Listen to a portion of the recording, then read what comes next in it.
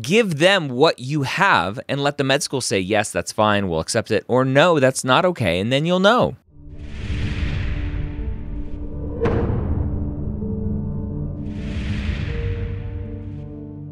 The Old PreMeds Podcast, session number 339. Welcome to the Old PreMeds Podcast. My name is Dr. Ryan Gray, your host here every week, where I take your non-traditional questions and answer them here on the podcast. If you're a non-traditional student and you would like some help, some free help, your question answered here on the podcast, go over to premedhangout.com.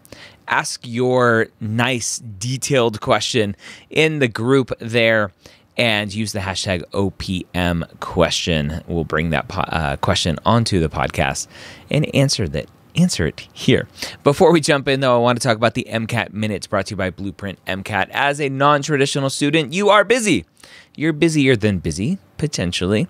Family, kids, full-time job outside of medicine, career changer, trying to figure out how to go back, trying to figure out your life.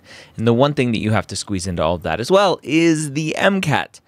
If you go over to blueprintmcat.com, our sponsors for this episode, they can hook you up with amazing free resources, including my favorite thing, because you guys tell me it's your favorite thing, their study planner tool. Drag and drop interface allows you to adjust on the fly because life gets in the way.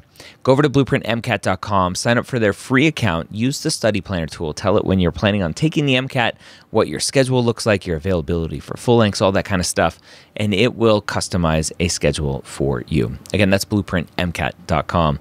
Thank you, Blueprint MCAT, for sponsoring the Old PreMeds podcast. So our question today is an interesting one, not super specific to non-trads, but definitely something that a lot of students have an issue with right now. Our question asker says, Dr. Gray, I went back to take post-bac science classes in 2020 and 2021, and courses were online. Shocker, COVID.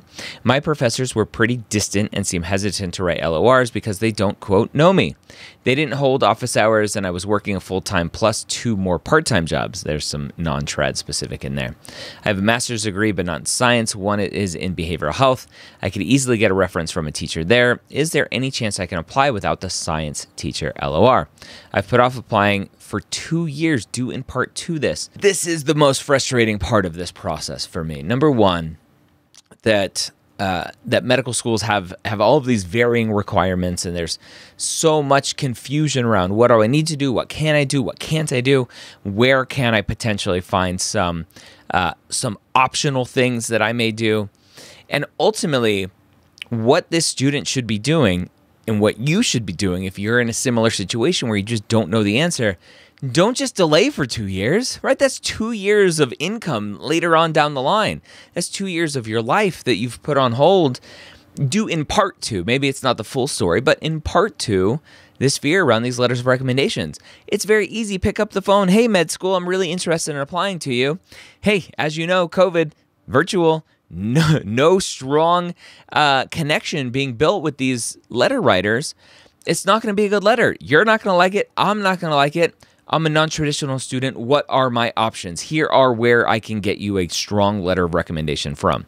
Can I apply with this letter from my master's degree? Can I apply with a letter from a work supervisor? Can I apply with a letter from blah, blah, blah? Give them what you have and let the med school say, yes, that's fine, we'll accept it, or no, that's not okay, and then you'll know. The schools that are most flexible are going to be the most non-trad friendly because they understand as a non-traditional student, you are going to have challenges around meeting all of the requirements for all of these things because you've been out of school for a long time. And then with COVID being virtual, it's really hard to build those relationships. And the schools don't want a letter that just says, hey, this student did great in my class and got an A. I never interacted with them. I don't know their personality. I don't know their communication skills. I don't know whether or not they'll be a good doctor, but they got an A in my class, right? The schools don't want that letter. And so if you can frame it around, hey, to get you a letter that truly shows who I am, I can't use these professors because they don't know me. I never had the opportunity to interact with them. But do you know who I had a chance to interact with? My master's professors. I can get a letter from them. What do you say? All right, just go to the schools. Go to all the schools that you're potentially applying to and say yay or nay. Can I apply? Can I not? And just see what they say. We work with so many non-traditional students at Medical School HQ. A lot of them are in similar situations where they have to ask for some variations in what are typically the requirements for letters of rec. And I always mention one school. They used to have it. I don't know if they still do. I haven't checked in a while.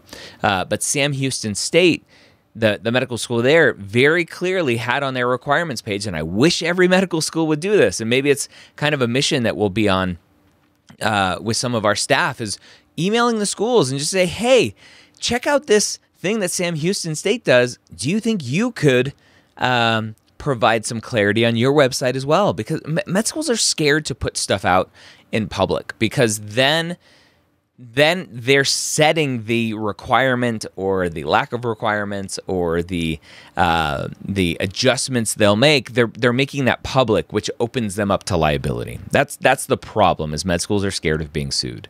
Unfortunately, because it happens, because we have a very sue-happy culture. But I digress. Sam Houston State very clearly says, hey, if you've been out of undergrad or whatever their language says for more than a year, I think it is, these letter of recommendation requirements kind of go out the window. We understand that getting letters of recommendations from professors you haven't had in a while can be challenging. So give us what you got, right? Very clear, very transparent. I wish every medical school did that. So for this student, right, at the end of the day, you're just going to have to reach out to the schools. You're going to have to talk to them. You're going to have to give them enough information that doesn't just say, hey, I can't get what you want, but I can't get what you want. Here's what I can give you, and let them tell you yes or no, or if possible, whatever, right? So hopefully that's helpful. A short, sweet one for you all today. Don't forget to check out our sponsor, BlueprintMCAT.com, with that free study planner tool over at BlueprintMCAT.com. Thank you, Blueprint MCAT, for sponsoring the Old PreMeds podcast. Hope you have a great week. We'll see you next time here on the Old PreMeds podcast.